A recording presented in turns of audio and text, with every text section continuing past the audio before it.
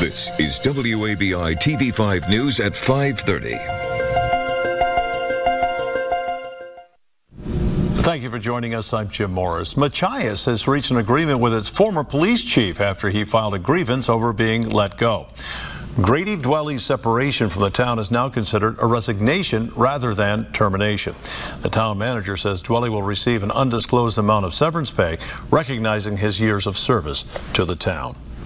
An absurd federal overreach. That's what Governor Mills calls a plan to protect endangered right whales.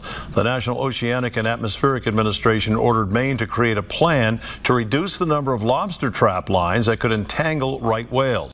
But Mills says there's a lack of evidence connecting the Maine lobster industry to recent right whale deaths. 6 have died in recent weeks in Canadian waters. Maine's congressional delegation backs the governor. The caterpillar that morphs into the brown-tailed moth can cause itchy rashes and breathing problems.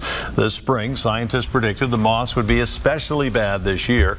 Some areas of Maine have found some relief, though, from the moths because of the cool and rainy spring. But the Maine Forest Service says there are still year-round precautions that should be taken. There are practices